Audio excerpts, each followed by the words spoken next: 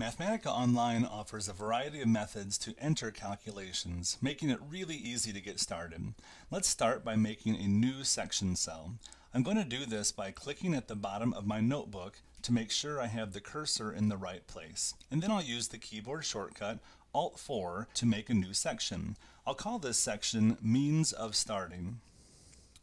Now I want to make two subsection cells because there are two ways to input in Mathematica Online, and I want to have a subsection for each of them.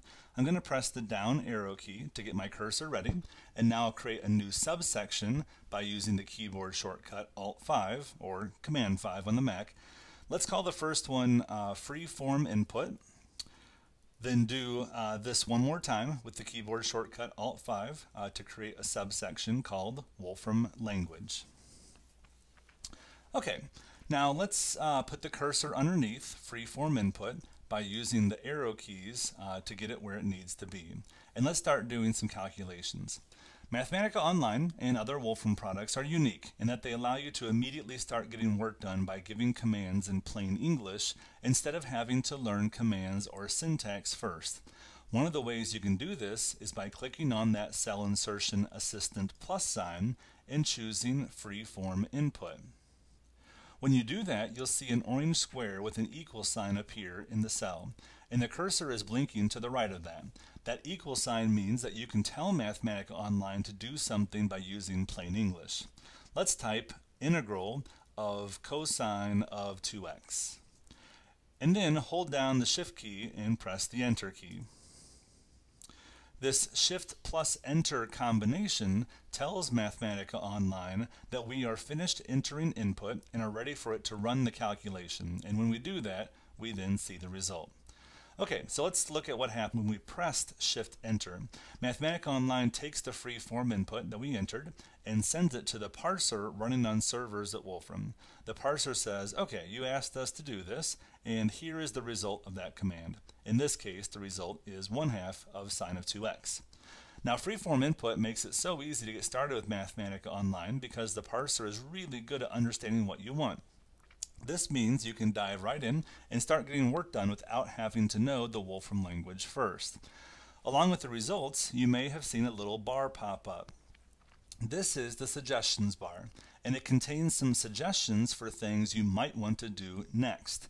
If you don't want to see this bar, you can click the X icon to hide it, and similarly, if you don't see the bar and you want to see it, you can click the arrow to show it. The suggestions bar is really useful for a couple of reasons. First, it's smart.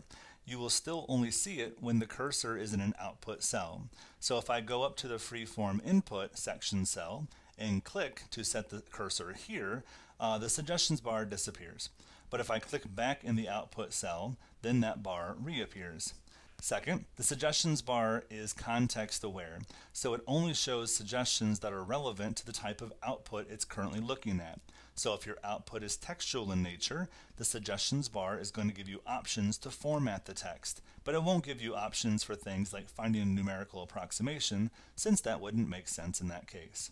And finally, the suggestions bar is adaptive, so it learns your specific workflow and the type of operations you like to do, and it will tailor its suggestions accordingly. So the more you use it, the more useful it becomes.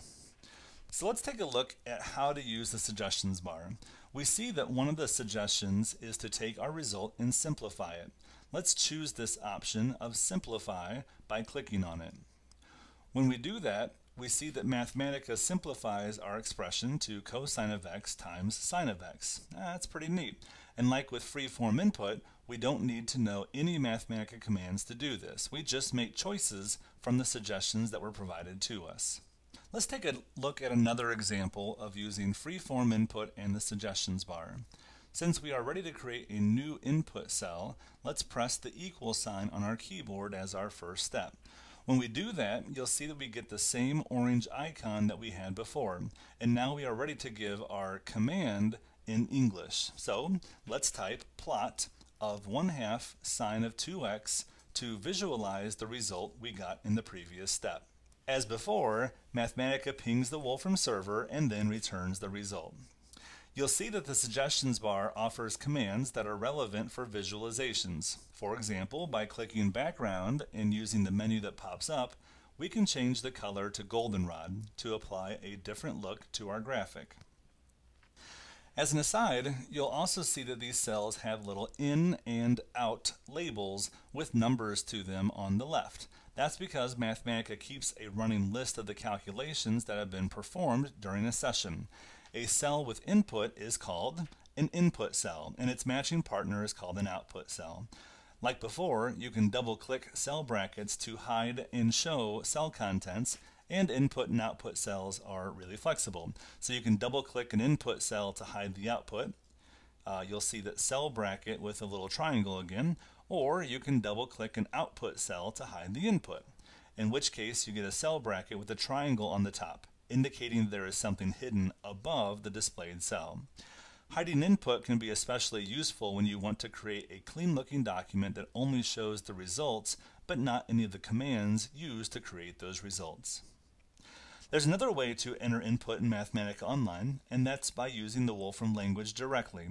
The Wolfram Language is a collection of thousands of commands and functions for doing all sorts of things, and it's the programming vocabulary, so to speak, that powers all of the Wolfram products. Freeform Input is great for getting started, or even for casual use of Mathematica.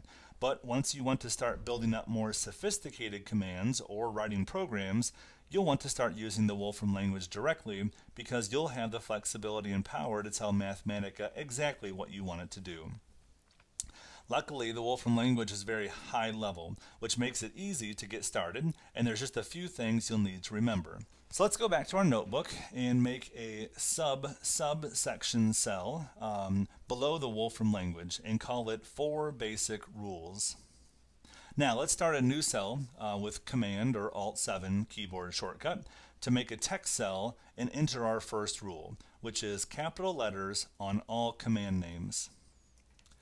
Let's create another text cell and enter the second rule, which is square brackets surround function arguments.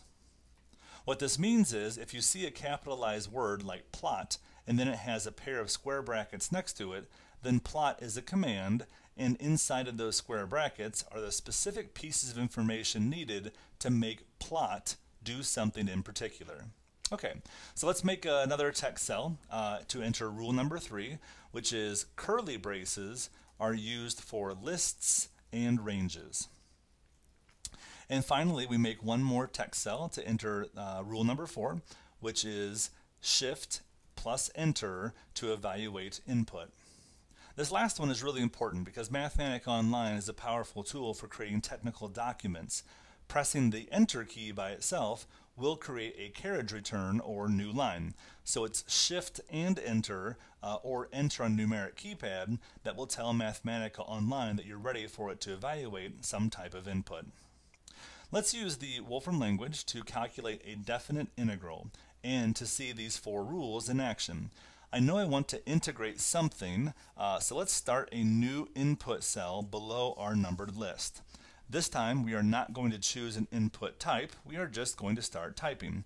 That's okay, because if you remember, by default, Mathematica Online expects an input cell to contain Wolfram Language code unless you make a different choice when creating your cell.